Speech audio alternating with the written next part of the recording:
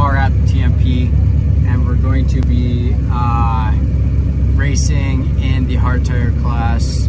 There's a Vet, there's a C10, and then there's a Malibu. So it's gonna be a lot of fun. I've never raced this truck on no prep surface, and hard tire is really hard because it's a hard tire. It's 400 tread wear, and I don't know how I was gonna do a cookie nice burnout, try and get the tires as sticky as possible, load it up. I don't have a trans brake, so I mean I'm not really leaving in any boost, but if I can roll into it and carry it without spinning, I might have a chance. But I mean, it's first time out, I'm not really disappointed.